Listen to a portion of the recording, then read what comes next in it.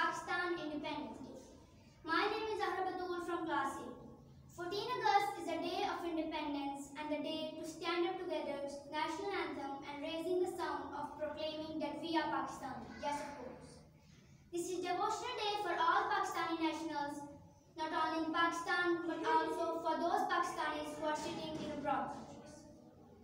The reason is that Pakistan is a unique recognition on the map of the world. The reason is before the formation of a separate country for subcontinental Muslims. No one respects the real religious rights of Muslims. One of the big issues between Hindus and Muslims was the difference between their living style, their rituals, their foods as well as their litanies.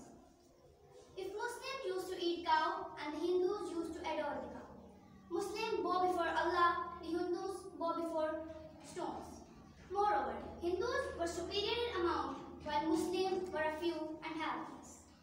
So, in these hurdles, one man sees a dream of independence and aims to make his dream come true.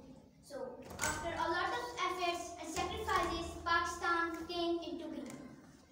The one man who saw the dream of Pakistan was Dr. Al-Ahmed, the poet of East. At that time, Muhammad Ali Jinnah was a student as a member of Indian National Congress. But after listening this dream, then he realized that Congress was just supporting Hindus and neglecting Muslims.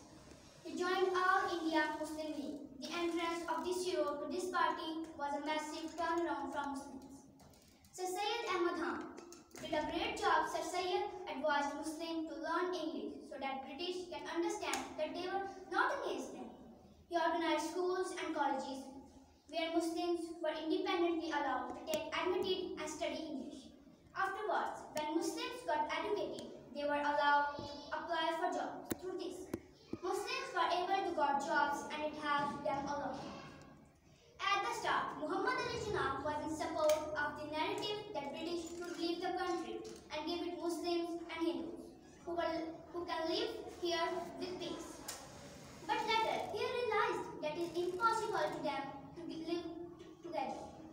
So, he raised the voice of separation of both nations and demanded the British to leave country and before leaving, divide two nations, make two countries for them. Following continuous hard work and sacrifices, Pakistan came into existence in 1947. On 14 August, our new country came into existence and it is called Pakistan.